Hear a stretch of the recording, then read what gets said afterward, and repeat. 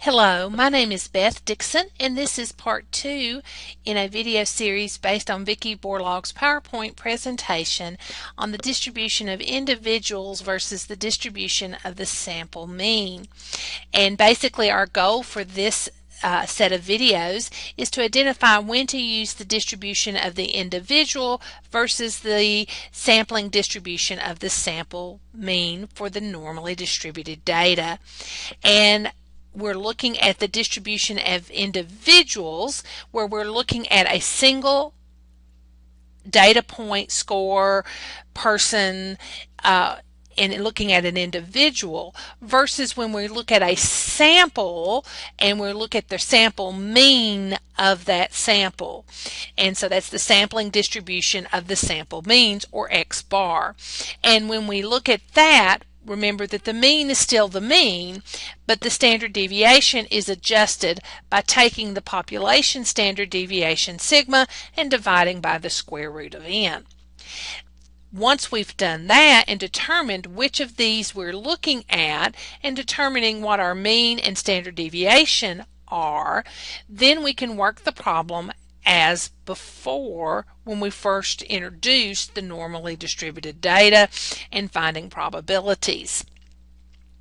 And that's what we're doing in part 2 of this video, is we're looking at how to complete the full problem. In part 1, we really looked on how to determine whether it was an individual versus whether it's a sample mean. Now we're going to look on how to work the problem once we've determined that. So let's go back and we're going to look at part C of example 1. And let's refresh ourselves on what example 1 was, and that is Jason has a mowing service. The time it takes him to mow the supply company's property is normally distributed with a mean of 86.7 minutes and a standard deviation of 5.2 minutes. If one of the times Jason mows the supply company's property is randomly selected, find the probability that the mean time is greater than 85 minutes. Notice in this case we had determined that this one is a problem that we're doing for the individual because it selects one time, and we're looking at the probability that the time is greater than 85 minutes. So let's begin the problem. It is normally distributed so that we can draw on our normal curve. And we're looking for a time and the probability, we're going to put in the mean first, and the mean is 86.7, and we're going to put a standard deviation of 5.2, and I like to write that above our problem, above our graph so that we can see that. And we want to know that the probability that the time is greater than 85 minutes. 85 would be below 86.7, and greater than would shade to the right. And we need to find the z value for that mark, and x is 85. And since we're dealing with an individual number, because it says if one of these times Jason mows, it will be z equals x minus the mean over the standard deviation, which will give us x is 85,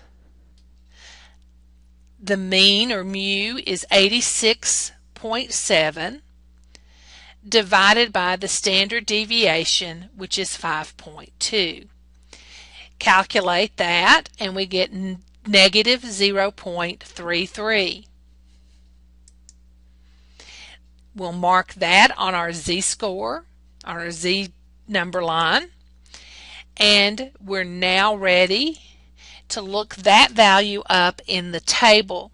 Remember that the table we use finds the area to the left. So when we look up negative 0.3 and then 0.03, that will give us the area to the left of negative 0.33, which is 0.37 0.07, and I'll indicate that on my graph that that's the area to the left.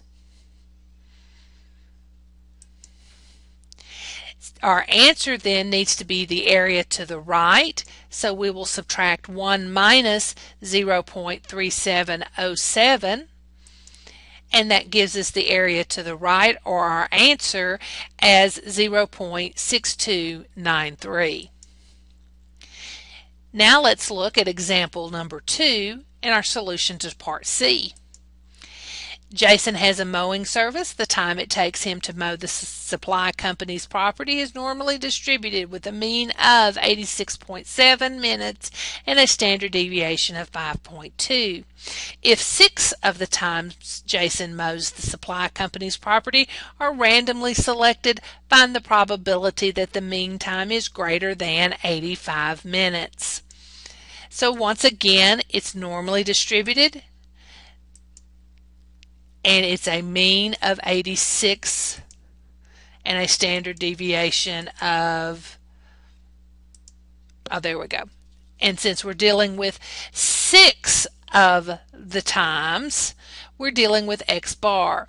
Now, Ms. Borlaug has drawn the standard deviation and the normal curve much narrower because we're dealing with a group of 6, and we're looking at the mean times of all samples of 6 times. Okay, but we don't care if the scale that you draw it is different. What we do want is 86.7 as the mean placed in the center, and the standard deviation needs to be adjusted because it's normally distributed with a mean of 86 and a standard deviation of 5.2, but because we are looking at a group of 6, the standard deviation needs to be changed to 5.2 divided by the square root of 6, because we're looking at not the distribution of individuals but the sampling distribution of the means, of the sample mean. So that gives us 5.2 divided by the square root of 6, which gives us a standard deviation of the sample means of 2.1229. Again, watch the rounding here for some teachers. You'll need to take it out some additional places. Now, our goal is to find the probability that that mean time is greater than 85, so we still have a mark of 85 and shaded to the right of that. And we still need to find the z value that corresponds to the x bar value, in this case, of 85. And so our x bar is 85, but this time, since we're dealing with the sampling distribution, our formula is slightly different. But notice it's really the same principle. It's still the x minus the mean over the standard deviation. We're just talking about the mean and standard deviation of the sampling distribution. So this is going to be 85 minus 86.7 divided by 2.1229. Same principle. The only difference is we've adjusted the standard deviation because we're dealing with the group.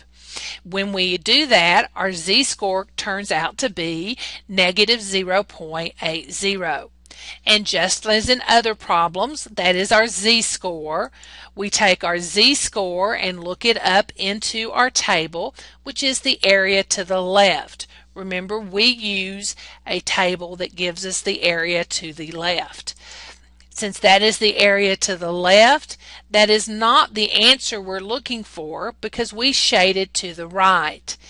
Greater than shades to the right, and also means we need to take 1 minus the table. So we're going to subtract 1 minus 0.2119, and that will give us 0.7881. Now there are some exercises for you to try. They're the same exercises that you had in part 1, but now you're ready to do the C part, which is to find the requested probabilities.